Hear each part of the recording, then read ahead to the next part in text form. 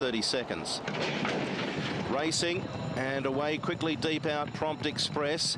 Dutch Windmill has speed. Metallic Star getting his ears scrubbed off early to go forward along with Star of Bond. Imperial Seal racing handy from Racing for Pleasure, and down on the rail is Harbour Victory.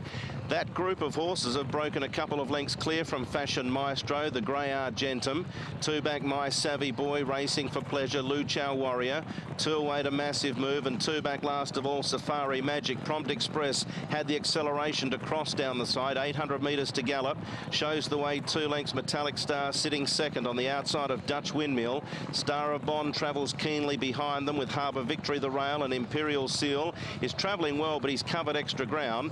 A length to Fabio Argentum, Fashion Maestro.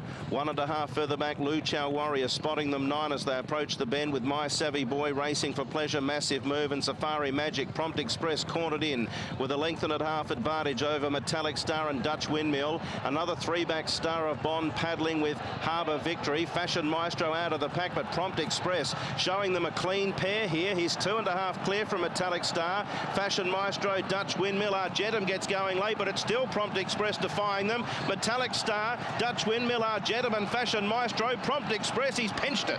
Prompt Express wins from Argentum and Metallic Star. Then Dutch Windmill, Fashion Maestro, Luchow Warrior, Massive Move, Star of Bond. Safari Magic, My Savvy Boy, Harbour Victory dropped off, Racing for Pleasure. Fabio couldn't flex his muscles, second last. Imperial Seal last in. Prompt Express all the way.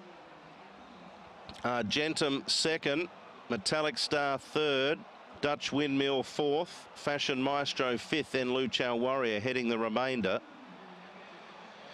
Always been a horse that's got good speed, Prompt Express.